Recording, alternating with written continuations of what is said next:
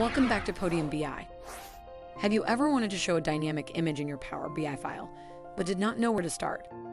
In under 2 minutes, I'm going to share a couple of tips and tricks to help you accomplish your goal. Let's open Power BI Desktop and get started.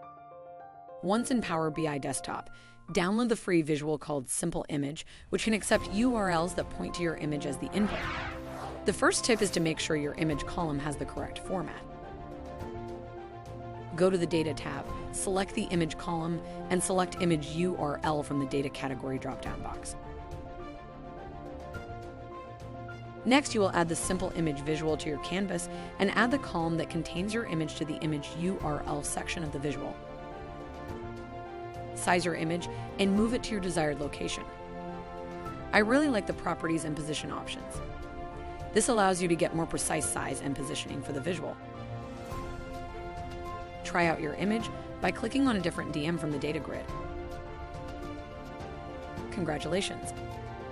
In under 2 minutes, you've added a dynamic image to your Power BI report. Please be sure to like, share, and subscribe to our channel. Podium BI, your data only smarter.